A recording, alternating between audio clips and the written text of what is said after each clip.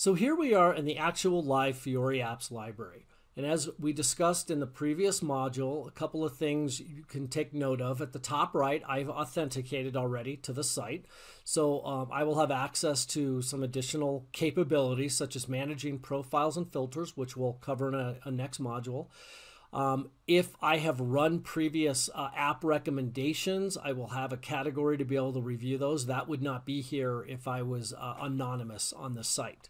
But let's go ahead and take a look at this. In the top page here, which you can always get to from this home button on any page, you have the ability to jump in and watch a quick video, just a quick overview video about the library. You can take a look at these additional lighthouse scenarios for quick time to value Fiori scenarios.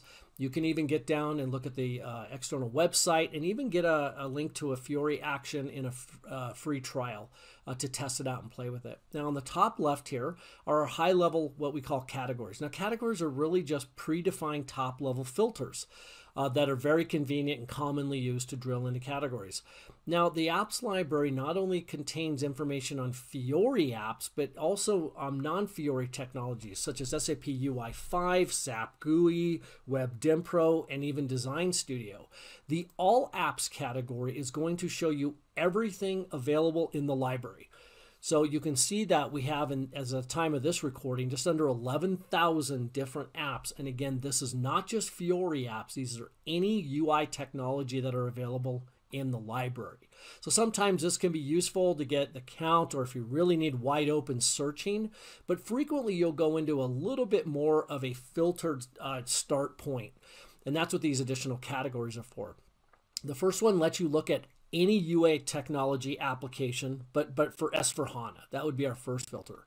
The next two are probably the most commonly used as starting points. And though that is show me Fiori apps for S/4HANA, but a lot of customers, if they're still back on Business Suite, they want to know if Fiori apps are available and they can begin to use those and deploy those for users even as they're on their S4 journey. And do that with Business Suite. And this category is a great way to get a list of those Fiori apps on a Business Suite. Now this next one called Available for SAP Fiori Cloud. To explain that one, SAP Fiori can be deployed in two primary ways.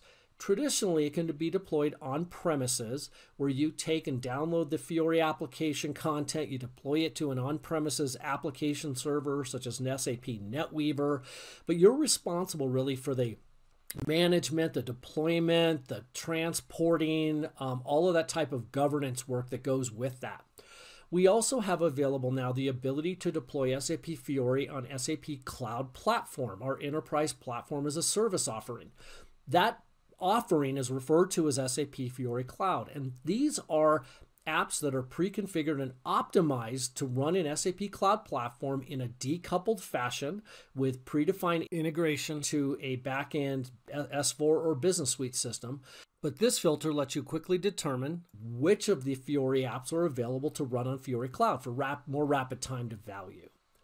So in this case, let's go ahead. A very common way to peruse the library for customers is what's available on S/4HANA from a Fiori perspective. Drilling into that category, we'll show you a couple things. At the very top here, you will always, again, when you have a list of applications or even additional filter categories like this on the left side, your current filter selections will always be shown at the top. In this case, we have selected Fiori apps by S/4HANA. So we can see our product suites S/4HANA. In this case, this UI technology 13 is referring to that we have selected 13 options against the UI technology category. Now, we're going to go into filters and groupings in the next module, but those 13 is representing Fiori options only. So it's kind of pre-selected those for you. And again, we'll look at that next. Now, the apps library can be browsed by any role or user, and these categories will be used in different ways by different users. If you, for example, are a line of business user, like in finance, you might want to know what's available in your line of business. Drilling into this category will let you quickly determine, for finance, I have 625 different apps. And if I drill down one more level, I can now see the full list of apps. And again, looking at the top here, we have line of business filter on top of our previous, and that's selected for finance. You could, for example, browse other line of businesses, but you may also want to go into this from the perspective of your industry, maybe your role, which is maybe you're a procurement manager, And if you're more technically inclined, you might want to look at the apps list by technical items such as the application component or the back-end product. For now, let's just look at the all apps function. And again, we're going to look at everything available for S/4HANA that has a SAP Fiori selection. Now in here, we now see an actual list of filtered applications based on that filter. A couple things here. These gray boxes are groupings. This one is a little bit technical. We're going to go into the next module and look at how to change this grouping to be something that maybe is more relevant to you. But for now, we can just see that we have some level of grouping going on here. The next item is these stars. These stars indicate that there's an app is new and or enhanced in a particular product release. Blue indicates that it's new in some product suite, and blue also indicates that it's been enhanced in some release, whereas gray is just indicating that there's been an enhancement in a particular product release. The boxes, we can multi-select applications and do some multi-select functions. We'll cover that in a later section here, but for now, note that you can do that. Now, there are two high-level ways that you can browse the library. This is what's called the detail view. You'll see down here at the bottom, it's selected. The detail view will always show a list of filtered applications on the left, and as you select those applications, the right-hand side will show a detail page for that application. So this will always have this filtered list available and be able to see the detail list on the right. The other option is to use what's called the list view. List view is a little bit different in that it will show a little bit more detail for each application in the list, but you won't have a details page to look at unless you actually select the application, such as I did here. You'll see the same page at the end for the detail page. You'll just have to navigate to it. So it's just a little bit different if you have a different preference for doing that. One thing that is handy, a couple things handy from the list view. Number one is you can direct select filters right from a drop down on the very top here. As I mentioned before, we have all of these Fiori selections already made, whereas in the detail view, you have to select the filter icon and do it in a pop-up window. The other thing you can do here is download this list into an Excel file using the button on the bottom right. Great for offline, additional filtering, things of that nature if you want to share it with some colleagues. So let's just return back to this. I'm going to go ahead and select the Manage Workflows, and over here on the right-hand side, let's take a look at some application details.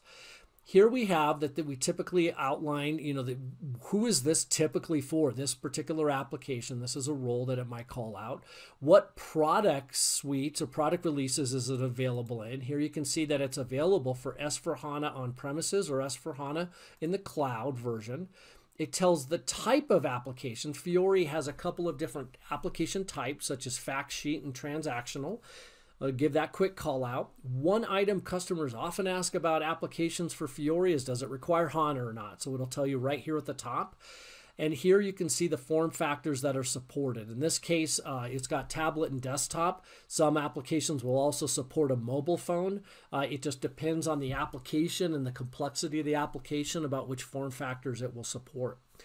Down below here, in product features, you can typically get an overview. There might be screenshots on some. This one doesn't have them, but you can also get a link to the official documentation on the SAP help page, as well as other apps that are relevant in the role that we're showing here. In this case, Business Process Specialist. This is handy as a user when you're browsing to see what other apps Fiori has that are related to this for that type of a role. Now, on the more technical side here on the implementation tab, you can now begin to drill in and see information specific to implementation based on a specific release. So depending on where you're at on your release cycle, you could select the appropriate drop down here.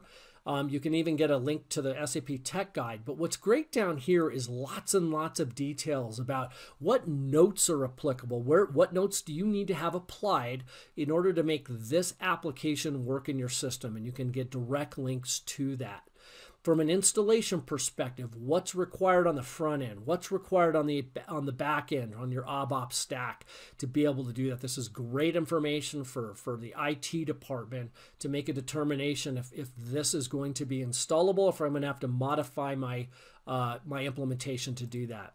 Now, configuration is really talking more about the way that you can tweak and configure the application once it's implemented. And you can get some specific information about what the SAP UI5 app. There might be OData services that need to be activated and made available for this app to work correctly. Anything about the launch pad, and even technical configuration and target mappings to make the integrations work in that case. Continuing, extensibility, this would be more applicable to a developer. A developer Fiori is built to be extended very easily. We're going to cover that in another development type of a module, but the extensibility pane will tell you about how this app can be extended in a safe way that protects it for upgrades and make sure it doesn't break.